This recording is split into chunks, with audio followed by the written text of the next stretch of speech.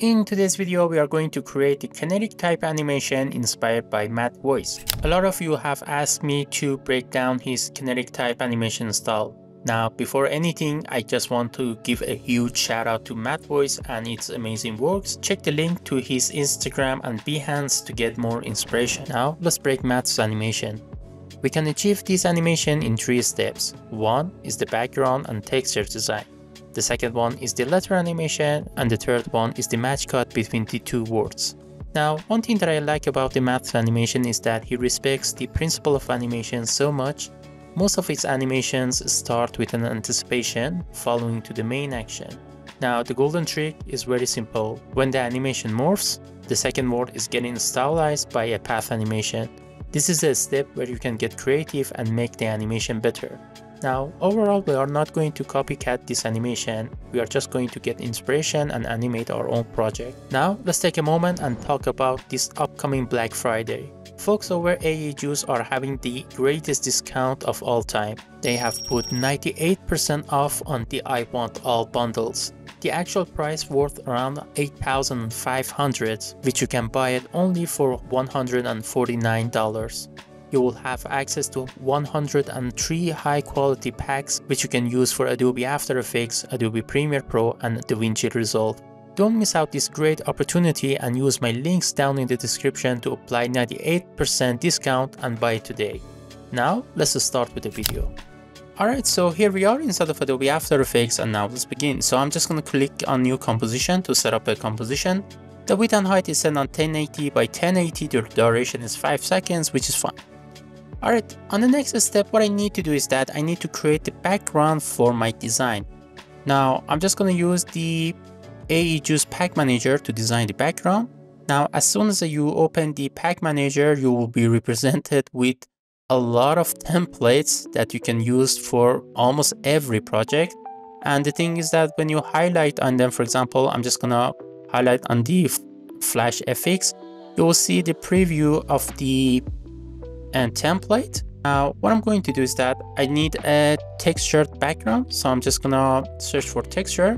Now as you see, we will have 6 packs that contains texture, so I'm just gonna open the film texture, and as soon as you open, you will see that we will have a lot of options. So I'm just gonna open the still frames and let's just for example bring one of them.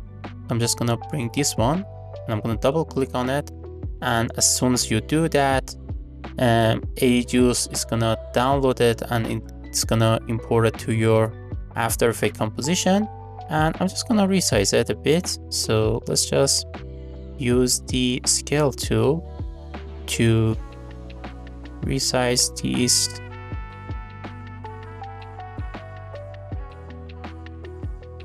So that should be good. Okay, this is good. Now, since the image uses the black and white transparency, we can use the tint effect to colorize it. So I'm just going to change the white color to, let's say, a purplish color, and let's just, okay, set it on white. And now let's just work on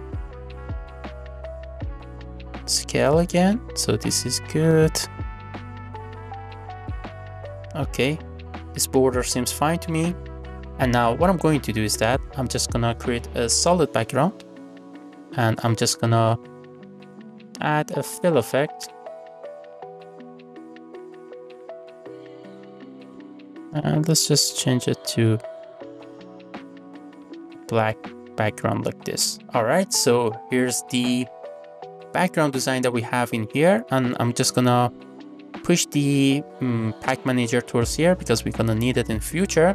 Alright, now it is time to design our text. So I'm just gonna start with the word, for example, full.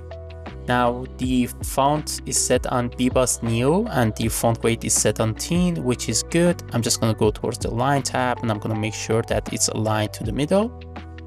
Now on the next step, what we need to do is that we need to sort of animate a morphing animation for these 2 letters.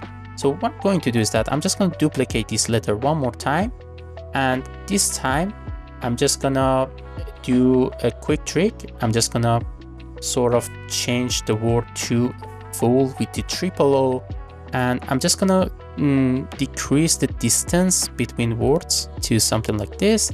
And also let's just change its font weight from thin to, let's say, a middle one.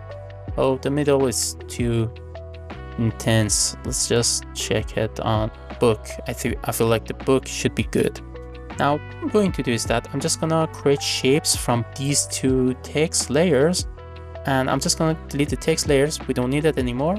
And let's start with the only one layer, and I'm just gonna create a basic animation. So I'm just gonna press S to reveal the scale, and let's just set the anchor point on middle for both of these shape layers.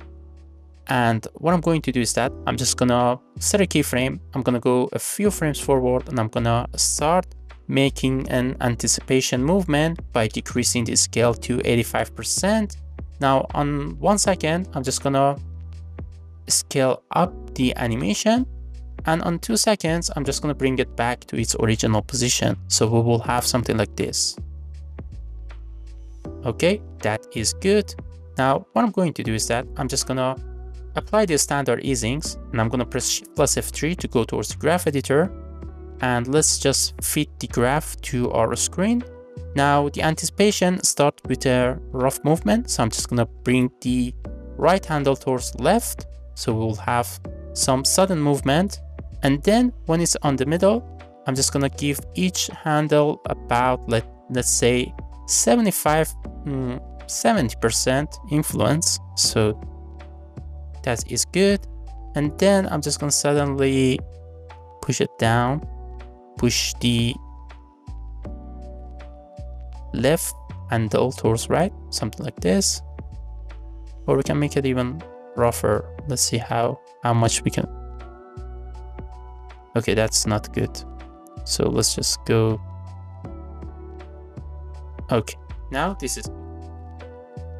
All right, now what I'm going to do is that let's just reveal the second layer, and I'm gonna parent the second layer to the first one. So in that way, the second layer will follow the first layer movement, which is exactly what we want. Okay, let's just solo it. It's good. And let's just hide this one to see if it's on the middle. No, it is not. So we're just gonna have to sort of fix it manually. Okay, this is good. Now it is time to create a match cut between these two layers. So what I'm going to do is that I'm just going to reveal the first layer, and usually the match cut should happen at the maximum peak of speed. So I'm just going to press Shift plus F3 to reveal the keyframe. So this will be the maximum peak of speed. So I'm just going to get back to the layers, and I'm going to cut the beginning of the second layer, and I'm going to trim the end of the first layer. So we will have something like this. I feel like this should happen a little bit sooner. So I'm just gonna go for here. Okay, that is good. Now on the next step, we need to bring back the text to its original shape. So what I'm going to do is that I'm just gonna duplicate this layer. I'm just gonna, for example, I'm just gonna extend it to here, and when the shape is almost in here, I'm just gonna cut the beginning of it, and I'm gonna cut the end of the second layer. So we will have something like this. So as you see, the positions are not matching. This is why we have this issue. So this is really important. I'm just gonna again try to, you know, sort of place them in order. So let's just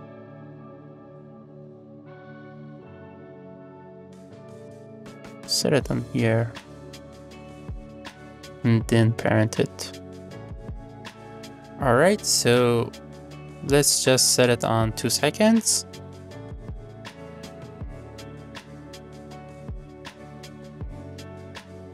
Alright, so here's the basic animation that we have in here. Now it comes to the juiciest part, which is adding the path animation to the second layer. So to do that, I'm just gonna use the crazy shapes, and I'm gonna set a path keyframes.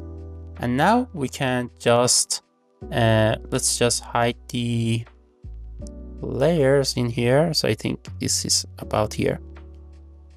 So I'm just gonna start adjusting the letters. So I'm just gonna, for example, select these F layers.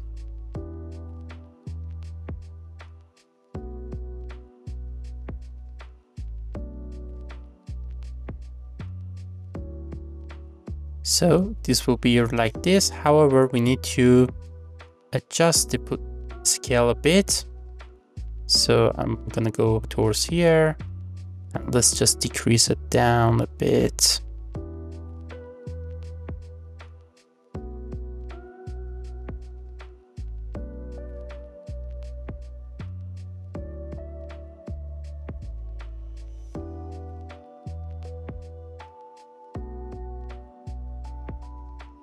Alright, this looks good to me. Now let's get back to the pack manager one more time, and this time I'm just gonna add a, let's say, a grunge noise texture. So this texture seems good, and I'm gonna add it to the design.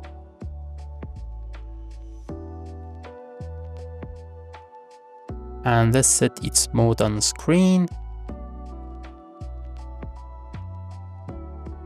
And let's just bring it back to here. That is good. And lastly, let's just add a post-rise time. So I'm just going to create a new adjustment layer. Let's add a post-rise time and let's set post-rise frame. And let's set the frame rate on 12. So as you see, we will have something like this, which is the final result. And I hope you have enjoyed this video. If you have enjoyed this video, don't forget to leave out a like and subscribe to the channel, as it would help me out a lot. Thank you so much. Goodbye.